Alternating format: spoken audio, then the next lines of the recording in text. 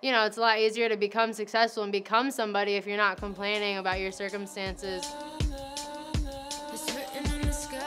I always was like the weirdo. I just was a weird kid.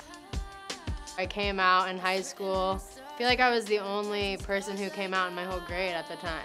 I think it inspired me just being free in my own world. I don't know, I've always just wanted to empower people to be who they are. That's just it. I started making like YouTube videos and like kind of using my voice to inspire, and people started following a lot, and they were like, this like changed my life, like please make more of these. What if the things you say to and about your kids become the way they know themselves? I did a TED Talk to parents about like how to just love your kids for who they are. You are you, and that's enough.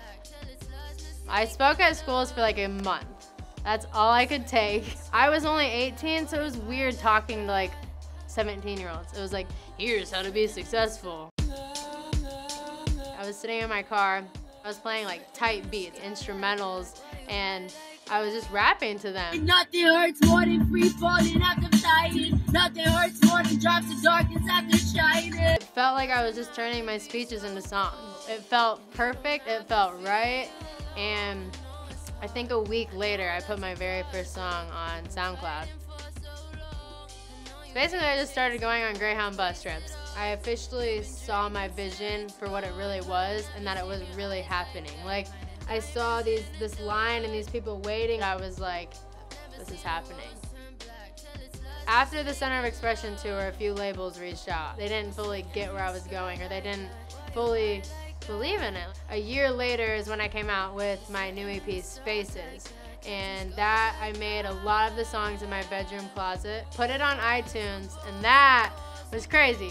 That was #1 on iTunes. I got an email from Erica Coulter at Epic, and they were offering like a partnership, full creative freedom to be whoever I wanted to be. And that's something that no one had ever offered me before. It was just like, we see you, we believe in you, like, you don't have to be a pop princess, you can just be yourself. I think what stops a lot of people from being successful is trying to box themselves in.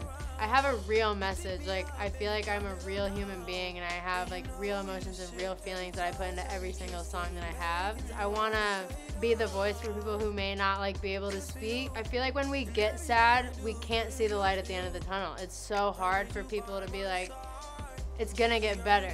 I want people to just feel free, like they can do whatever the fuck they want. And it's amazing that, like, I feel like after my shows, I get so many tweets just saying, like, I feel like I can do anything. And that's just it. That's all I want. Just empower people to just be a boss.